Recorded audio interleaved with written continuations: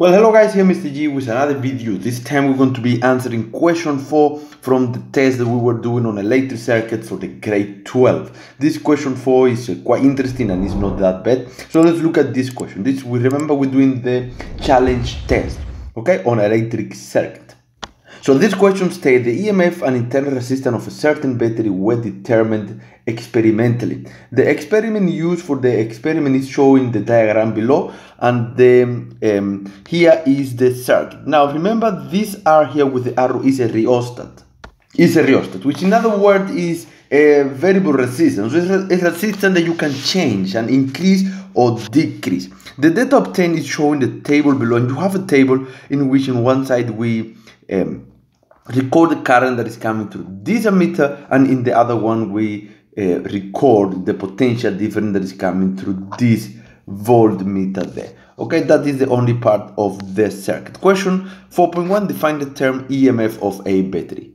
Okay, and here is the definition. The definition of EMF is the maximum energy that is important. Maximum energy provided by the battery per unit charge passing through it. Guys, this is quite simple. Remember, the definition of potential difference is a work done per unit charge.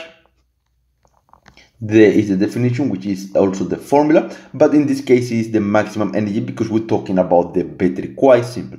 Using the information in the table above, plot the point and draw the line of best fit on the attached graph sheet. So you have to plot this table, the graph. You have to plot the graph on current versus potential difference. Okay, so that is the question. Using the information on the table, plot the points on the draw the line of best fit graph. Now in this question, before we drawing, we have to identify quickly the variables there. Now what is happening in this experiment may be a little bit tricky. We are changing resistance with the rheostat, but as a result of the resistance, the current is going to change. Resistance is not being taken here in the table, so the resistance is not the variable that is going to be the independent, but in actual fact it is current. So current is the independent variable there, because when we changing the resistance, then the current is changing, and as a result of the current changing, the potential energy changing, and therefore this one is the dependent variable.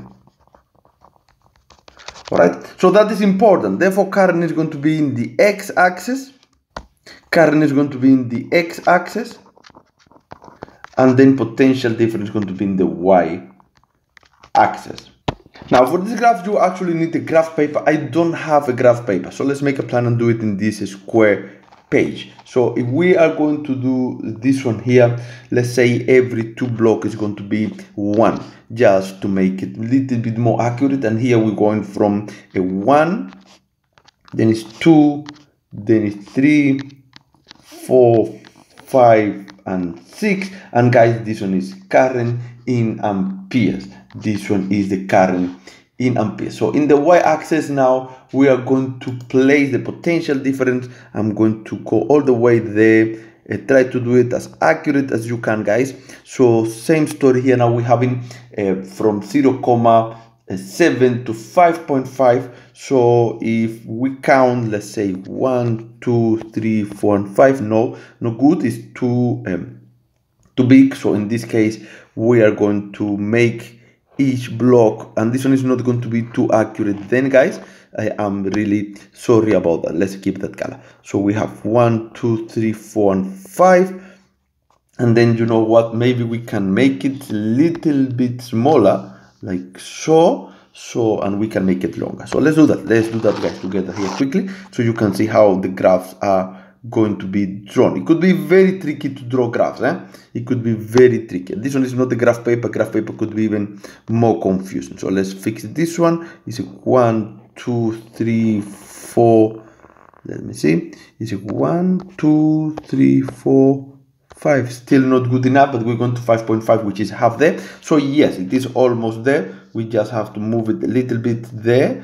There we go, and then we're going to move it to this end. So this one is for current. Okay, now let's fix this one. Let's make it nice. It doesn't look too nice. So here we go, all the way one line. Now it looks nice. So this one is for current, this one is for potential difference, excuse me, in volt. And now we're going to 1, 2, 3, 4, and 5. And guys, I do recommend you to, when you're doing this work, use a pencil. Use a pencil because you will have to erase it, you will have to rewrite, and so on. Okay, so here is the axis. Okay, now the table. I'm going to show you the table, but you must stop the video, write the table, because I am going to be looking at the numbers I have in the computer. So here is the numbers we're going to really plot. You stop the video right now, write the numbers so you can try to do the graph yourself. So here we are. So now how to plot this one? We look for 0.0 for the current, and then let's use another color for that. We have 0 for the current here,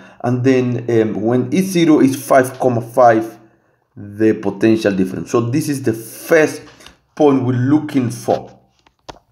Second point, it is 1 for the current and is 4,3 for the potential difference. Now 4,3 guys is just more or less here. Remember I said we are not going to be working extremely accurate because of the graph paper I don't have. In a graph paper is much accurate. So when you plot this one, here is the point. 1 for the current, 4,3 for the potential difference. So it is going to be plus minus there. Let's use the same color. There we go. Then we're looking at 2 for current, 3,1 for potential difference. So it's 2 for current and 3,1. So 3,1 is almost there by 3, with just a little bit slightly up, and then the point will be there. This guys is how you plot. Alright, and here is the other point there. It is looking good. This is looking good so long, even though it is not accurate. Then it's 3 for current and 1.9 for potential difference. So it's 3 for current, 1.9. So we are 3 for current here. 1.9 is slightly higher, slightly below 2. Okay, it is going to be somewhere there. Remember the accuracy. And here is the other point. It is looking very good. And the last one guys is 4 for a current and 0,7 for potential difference. So we are at 4 for current. Here is 4, and then it's going to be 0,7 for potential difference. A little bit tricky because we don't have accuracy, but this is 0,5, 6, and 7. So it's going to be more or less there on that side. There we go, more or less there.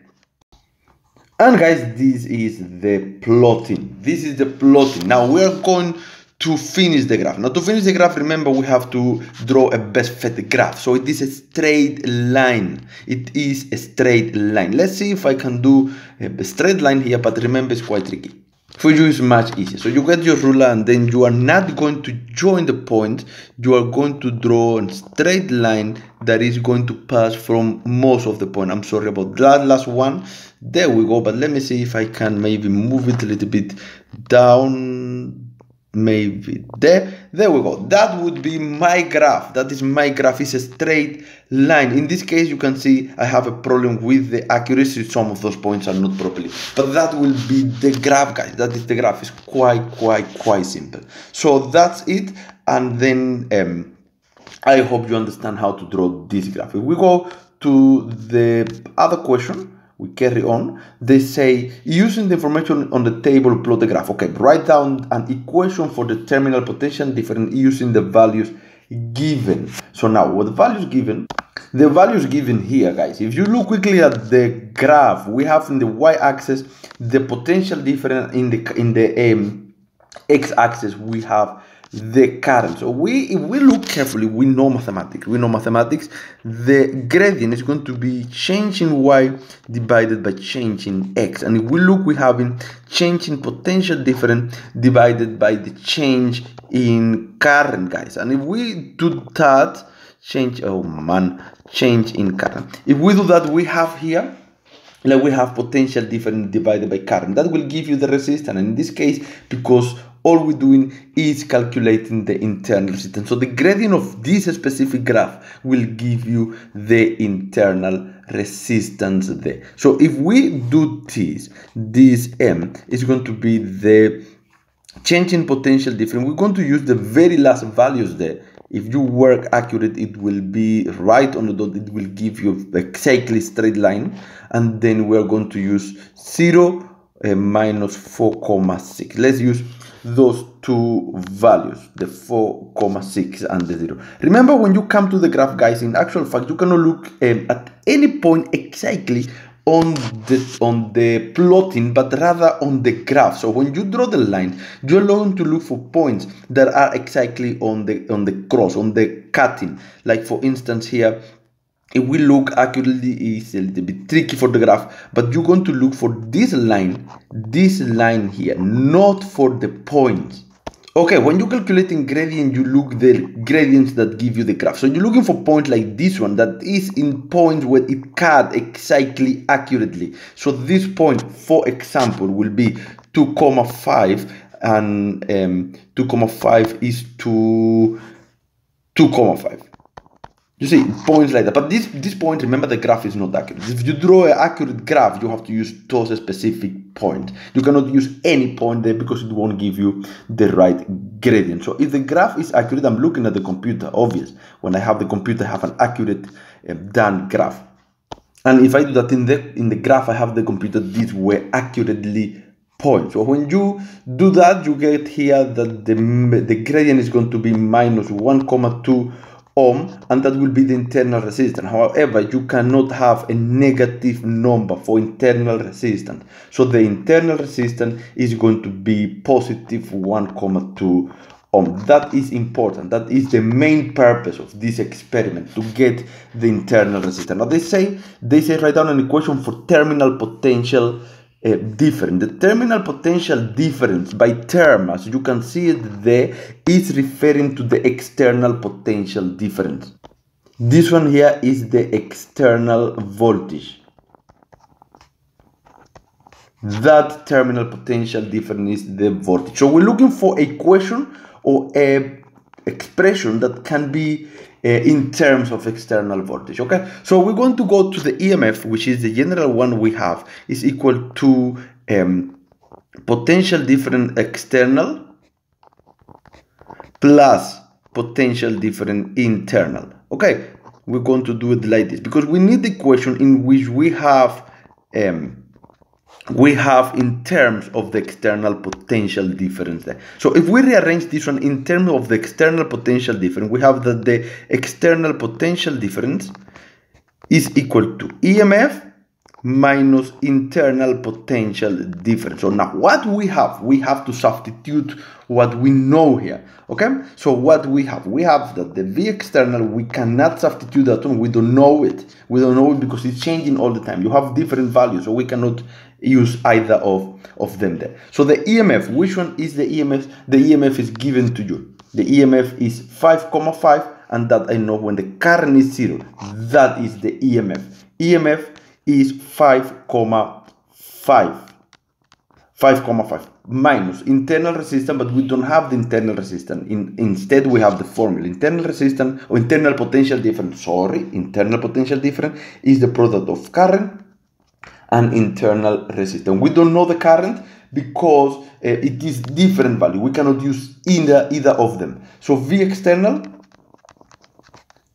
is equal to 5,5 minus current. We don't know the current, but we know the internal resistance, which is 1,2. So if we change this one and we fix it, I'm going to erase it. I know you're writing and you are looking at me. Minus 1,2 internal resistance, and this is the expression they want to write here. Guys, this is the end of the question. I hope it helped. It's a very good question. It's different because we didn't do a question like this before, and we're almost done with this test. We still have to do the multiple choice question, which is, I'm moving all the way to the multiple choice. Come, Mr. G. Where are we? We are here. With the multiple choice, we will be looking at this question next time, a very short video for this multiple choice, but you can look at it. It's quite interesting. Thank you for watching. I hope it helped. I'll see you next time. Take notes, subscribe for the channel. If you didn't, thumb up. I'll see you next time, Mr. G here.